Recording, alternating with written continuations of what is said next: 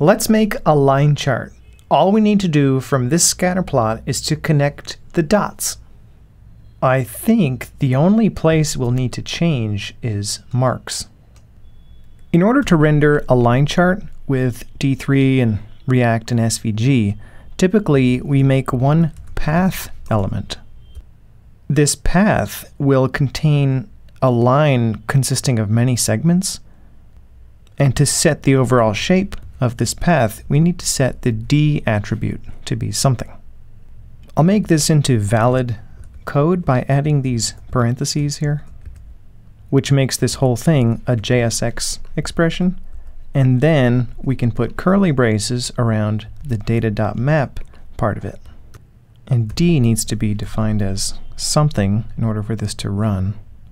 It looks like this is not valid syntax after all. I think what I'll do is I'll wrap everything in a JSX fragment. I think that should do the trick. There we go. Now this is valid syntax. But how do we define this D attribute of our path? This is where D3 shape comes in handy because it provides some utilities for lines. Invoking D3.line will construct a new line generator. And then invoking that line generator with our data will generate the line for that data, meaning it will actually generate the string that we can pass in to the D attribute of SVG paths. So let's use D3.line. The first thing I'll do here is import line from D3. And then for our path, we can set D to be line to construct a new line generator, and we pass that our data. This is the overall structure, but we need to configure the line to use our scales. We can do that by using line.x and line.y. These set the accessor for x and y. Here's an example where the x accessor is set to be a function that takes as input one row of the data and returns the date passed through the x scale. We can apply a similar pattern. We can say line.x and pass a function that takes as input d, one row, and we want to return the scaled value. So we can say x scale of x value of d. We can apply very similar logic to y. I can just replace all x's here with y's, and boom, look at that, we get a line. This is a bit problematic though, because we don't want all this stuff to actually be filled in. It's filled in because we're just using the default value of fill on paths, which is black. So to override that, we can say fill is none. Now we don't see anything. In order to see something, scratch that. Now we don't see anything. And that's because the default value for stroke is none. So we need to override that and say the stroke is, I don't know, let's say black. And now we get these lines in between our circles. This is what you might call a mixed visual encoding, where you've got circles and a line. This can be useful if you want to see the overall trend of the line, but also you want to see where the particular data points are that feed into that line, which sometimes it's hard to tell where they are. But anyway, let me just clean this up a bit. I don't quite like the fact that the lines are black, and I'd like them to be a little thicker, and maybe I'd like to make the points smaller. Currently we're setting fill and stroke with JSX here, but we're setting the fill of the circles using CSS via this class name. I'd like to unify everything to use CSS. So what I'm thinking is, instead of giving the circles a class name of mark, we can put all of these marks in a group element and give that group element a class name of marks. Then we can select marks.path to get at this path element and marks.circle to get at all of these circles. Now that I've changed this to be a group element, I've got to make sure that the closing tag matches to be a group element. And now we've lost our styling, so we've got to go back to our CSS, which is defined right here in the HTML. I was kind of hoping that this would be in a separate file. You know what, let me just move all this CSS into a separate file. That way we know exactly where to look and where to go when we want to change some CSS. And this file, index.html, will just serve to sort of orchestrate everything and won't contain that many fine-grained details like all these styles. I'm going to cut this text out of here, make a new file called styles.css, and then I'll paste all of that CSS into here. And then we need to include this file on this page using a format very similar to this. Instead of a style tag, we need a link tag where the href is the path to the file, in this case just /styles.css. You know, I think we don't actually need the /. Now our CSS is loading, and we can tell because the font is different. Okay, now that we've got our CSS in a separate file, we can apply our CSS to marks. This CSS no longer catches anything. This is for our circles, so we can say marks space circle to select all circle elements that fall within the marks group. And then we can select marks path to select our SVG path element that makes up the line.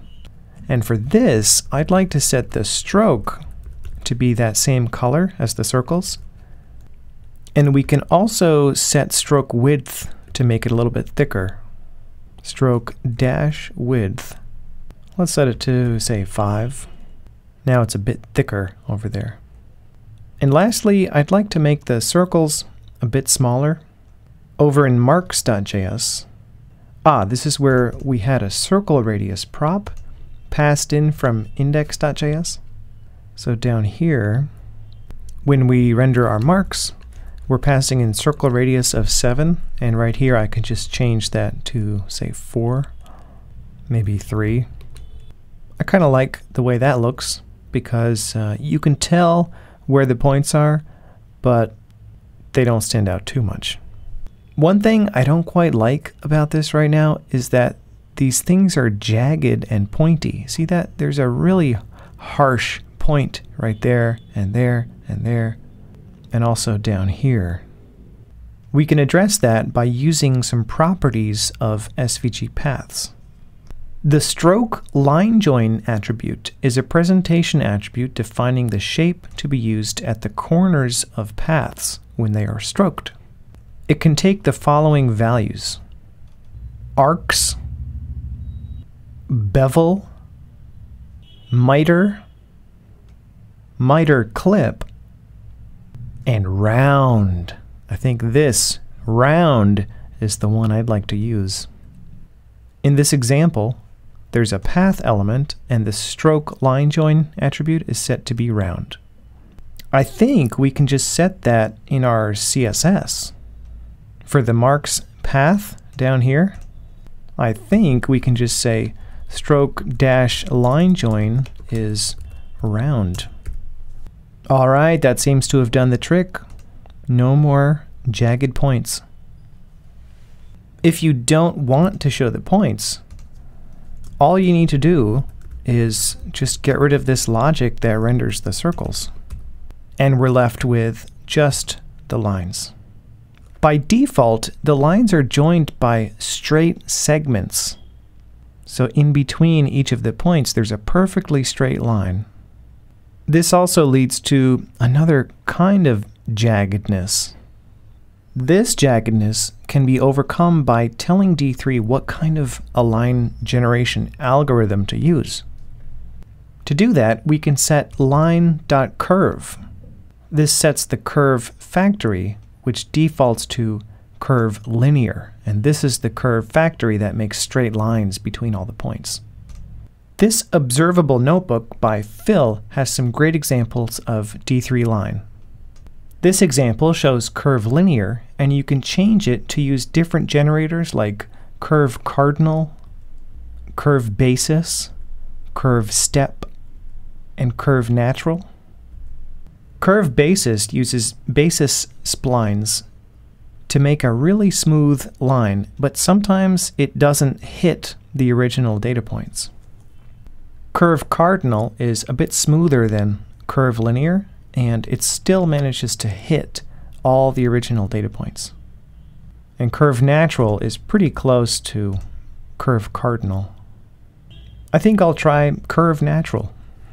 In marks.js, where we set up this line generator, using method chaining, we can add the .curve option, and we can pass in curve natural, which we need to import from D3. Let's import line, comma, curve natural from D3. Oh, there's an error here. It says .curve is not a function. Oh, that's because we called it with the data and then set .curve. When we pass data into our line generator, that needs to be the last step. All right, now it's working again.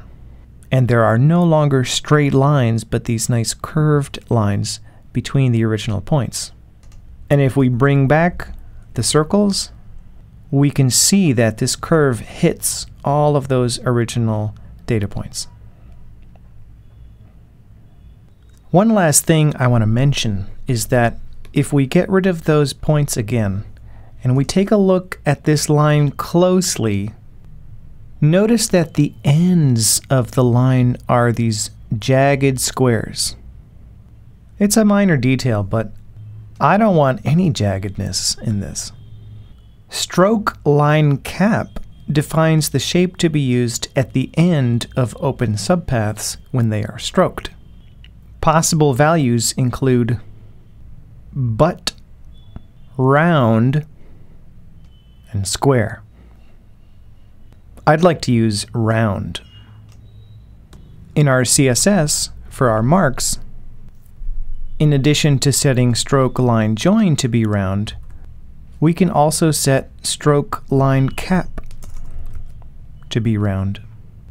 Now, if we take a look at the endings of our line, we can see that it's round. One last little thing is, this sort of feels weird that it goes below that last tick line. And it would be nice if there were lines on the bottom and the top.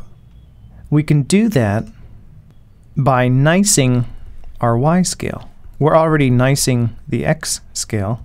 Let's do the same for our Y scale. Now the Y scale terminates at nice numbers like 14 and 34. As a last bit of polish, these are overlapping just a bit. We can finesse our tick offset values a little bit. I think I'll change them to 7 for both our bottom axis and our left axis. I'll change that 5 to 7. And now if we take a look, they are no longer overlapping.